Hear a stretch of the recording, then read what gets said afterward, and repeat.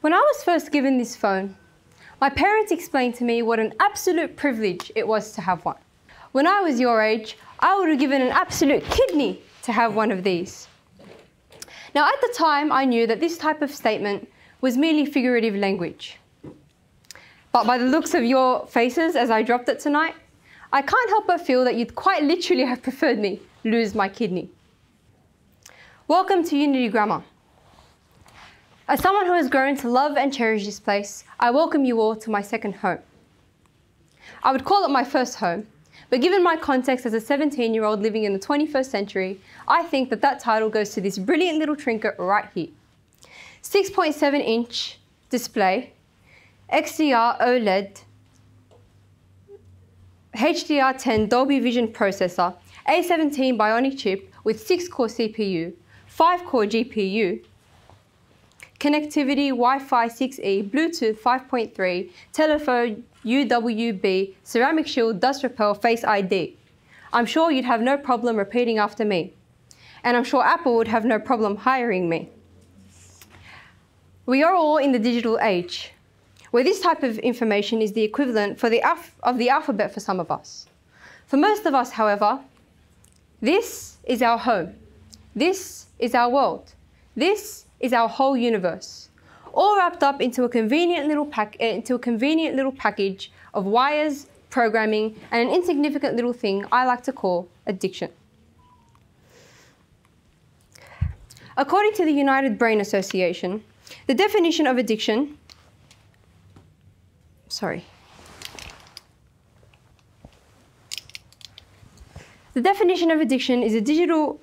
a harmful dependence on digital media and devices that interferes with daily activities. For those of you who rely on ChatGPT for your definitions today, digital addiction is the harmful dependence on digital media, including smartphones, tablets, computers, and the internet. Sound familiar? Well, for those of you who say no, let me put it in more simpler terms.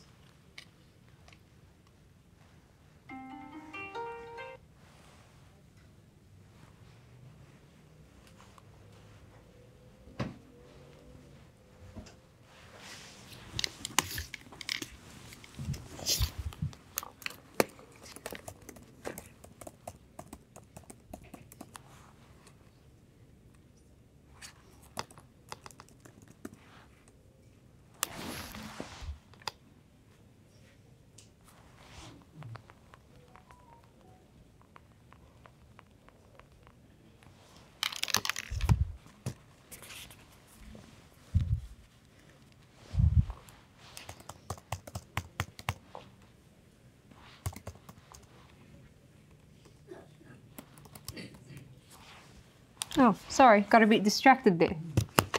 With an algorithm that targets our visual receptors, short-form content like TikTok videos and Instagram reels impact our brain with a nice triggering dopamine release, leading to quick bursts of excitement and pleasure. Well, you may ask, if it's giving me short-term gratification, then isn't that better than watching a movie, spending hours and hours on the TV? Well, not necessarily. Short-form gratification is extremely concerning as a rising trend among the populace. Just like drinking addictions, drug addictions, or gambling addictions, mindlessly scrolling between short clips means that your capacity for giving something time, focus, and attention is limited to just 30 seconds. In fact, most of us struggle to even watch the 30-second clips anymore. This is particularly problematic for our youth and their education. As someone who still goes to school myself, I see it firsthand. Back in 2004, the average attention span was close to 3 minutes. Now, decreasing incrementally over the years, this has reduced to a mere 8 seconds. With education and learning experiences moving primarily online, and these types of numbers becoming more and more prone to concern, how can we expect students to retain 8 hours worth of information? I think we're beginning to realize the fact that we simply can't.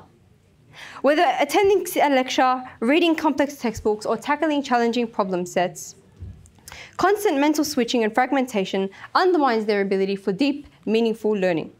Research even indicates that students with shorter attention spans perform worse on tests, struggle to retain information in the long term, and find it harder to connect disparate ideas into a cohesive understanding.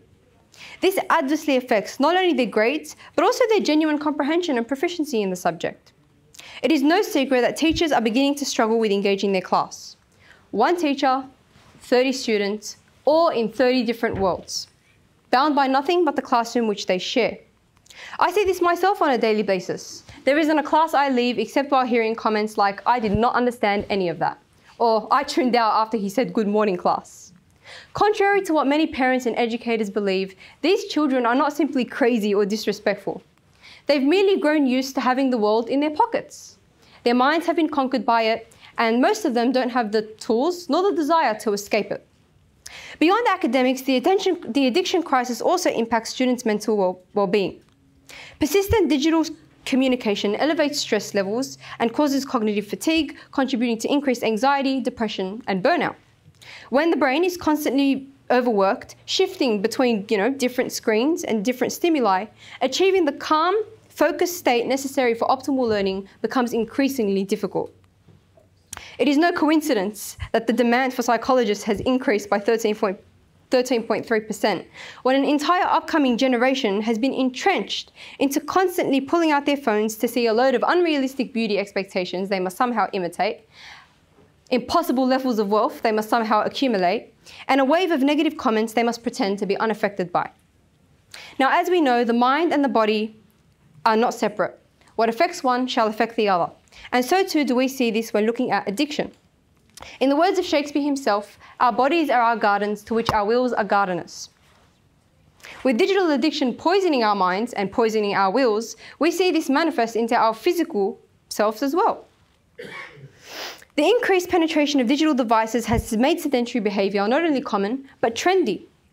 In the current age, putting oneself in a position where they have no work and no responsibilities is considered the life. Why? Because the youth are consuming these influencers like popcorn who say so. It is no coincidence that obesity levels have increased by 450% since 1990.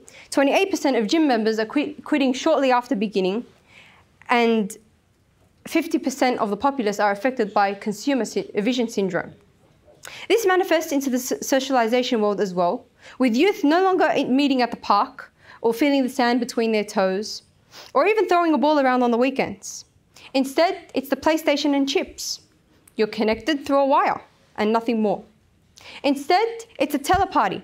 Press the link and suddenly you're watching the same movie as your friend. You're together, only you're not together.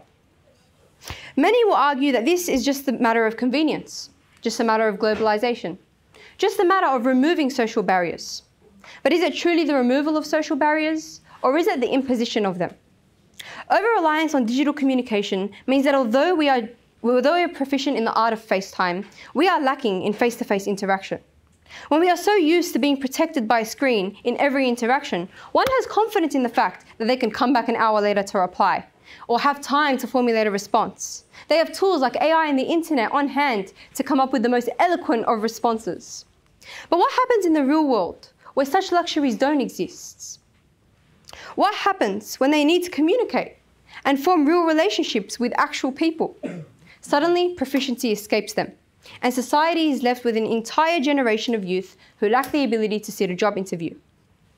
So I think we can all agree that it's not a matter of whether this exists or not. This issue is very real. The situation that we find ourselves in is very much real. It's more a question of what, if anything, are we going to do about it? Shall we continue idly wandering along a path of meaningless and wasted time, sitting inches away from each other in space, yet universes away in thought? Shall we continue being connected to the entire world while neglecting our own very intimate and familiar worlds? Or is there a third option we are yet to consider? Perhaps we could simply let the phone fall. Thank you.